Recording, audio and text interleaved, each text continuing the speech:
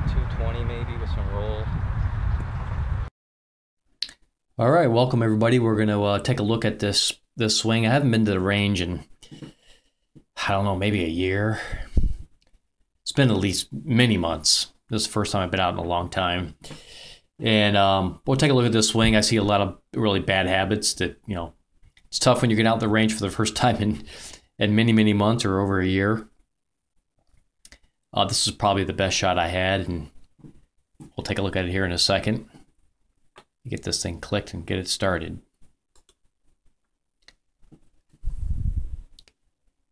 So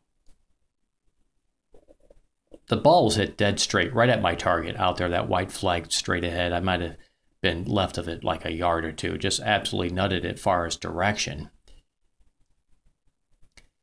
Just a little bit left of the target, but let's talk about the ugly here. Standing up in the backswing, significantly standing up in the backswing. And then also in the downswing, the hips are moving dramatically towards the ball. I already drew some lines, and I took a look at this earlier. So that's the ugly. The ugly is not maintaining spine angle and really just totally losing spine angle in the backswing and swaying off the ball and all. That's, you know, some really nasty old habits just, you know, for not being at the range and not hitting balls forever and a day.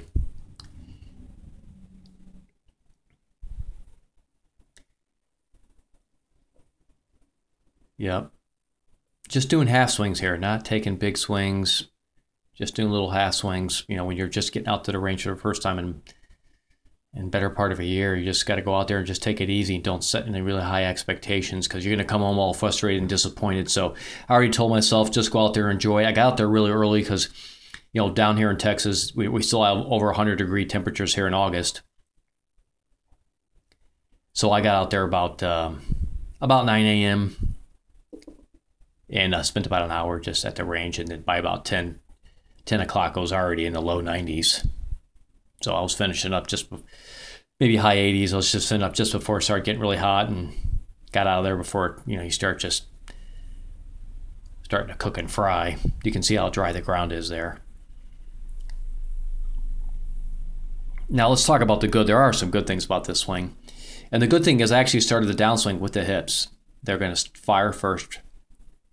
So that's really nice. That part's cool. The hips actually do initiate the downswing. Boom, a little separation going on there. I like that. Not everything was bad. Losing the spine angle and doing all that pelvis moving towards the ball, that's all bad and ugly, but starting the downswing with the hips, actually pretty cool.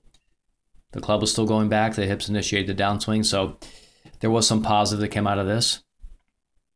You can see me just doing little half swings here. I'm not even raising my trail arm really off from the side of my body very much.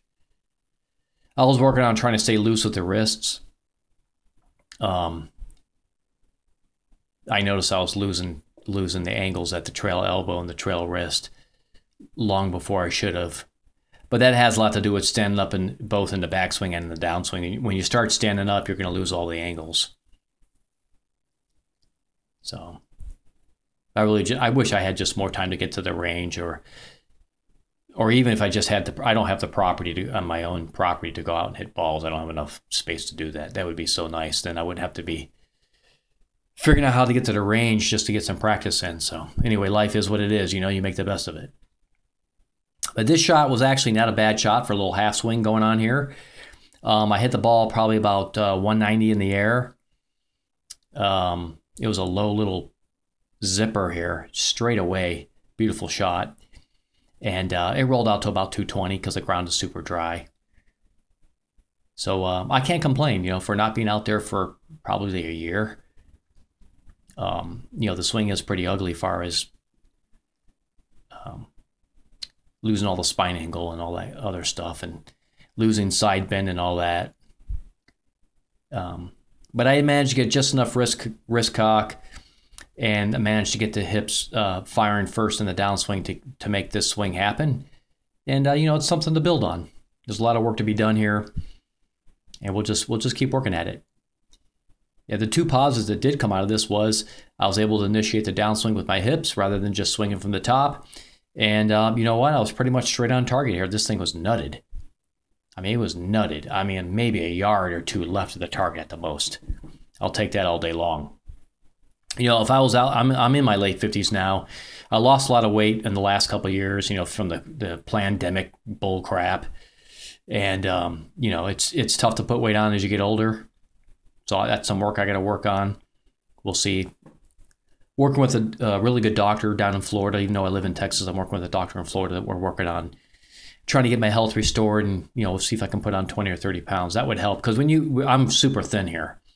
I mean, you should be able to see how skinny I am. When you don't have any mass, it's really hard to generate enough ball speed. It's just really difficult. You need some mass, unless you're really young and you've got you've got a lot of elasticity. But I'm in my late 50s, and you know the years of elasticity. Let's just be honest, they're not going to be there at this age. But if I was playing from the white tees and just going out there and peppering it out there like this all day long, you know, the old man tees, I could probably post a pretty decent score, probably somewhere in the 80s if I just did this all day long. Knock it out there, you know, 200, 220 down the middle of the fairway, and probably just, you know, pepper some hybrids down the middle of the fairway towards the green, and just play my game for what it is at the moment. I'm not going to do that because, you know, I just, you know, I'm not, you know, I just don't have the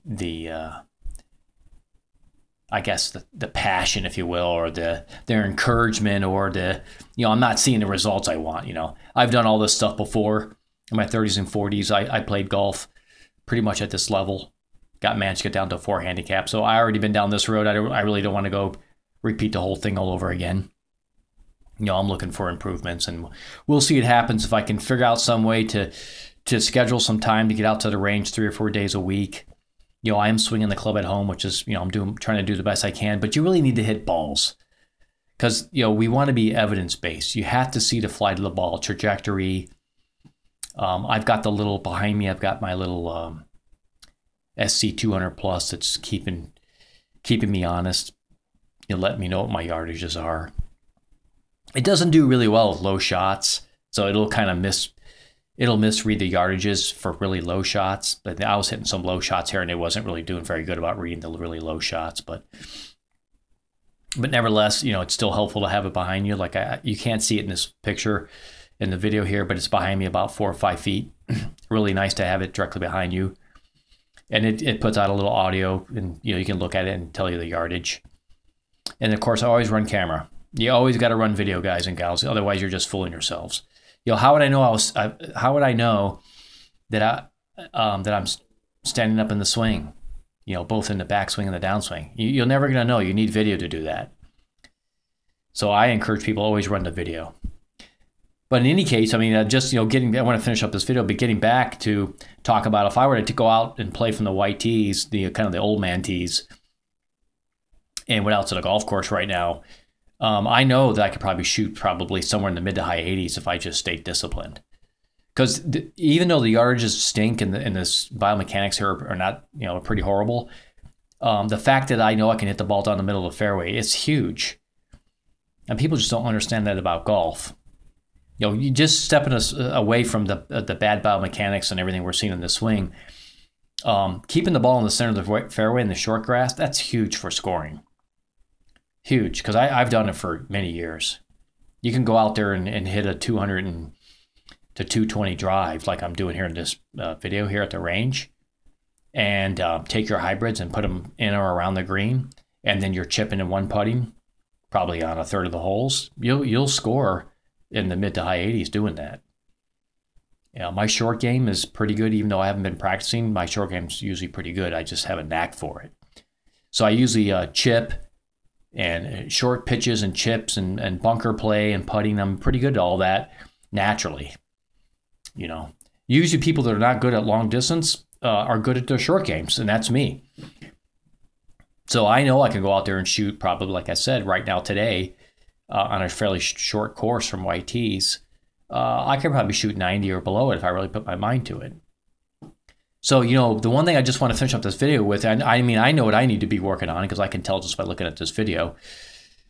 Physically, I need to work on getting healthier and putting some weight on. It's clear, what my goals are as far as improving on my swing. This video is pretty clear cut about what I need to do. But I also want to just encourage people that, it's really important to keep the ball in the short grass. If you're not a long hitter like me right now, and you do want to play golf, I'm not going to go out to the golf course and play golf with this swing because I've been there, done that.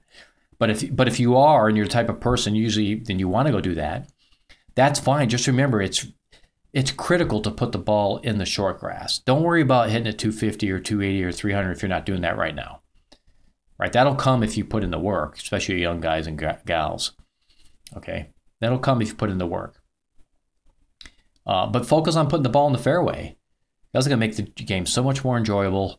And then I would say, other than that, at least my experience is, if you put in 65 to 70% of your practice into your short game, you're going to score really well out there. You're going to have a great time. Okay, that's it for me, guys and gals. I just want to share my really ugly looking swing, hopefully getting back into the swing of things, and we'll see if I can improve on this and pick up some yardage.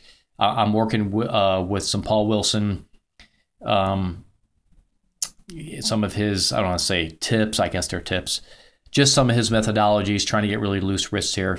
So I'm going to keep working at it. Hopefully we can get some improvement as we get into the autumn season.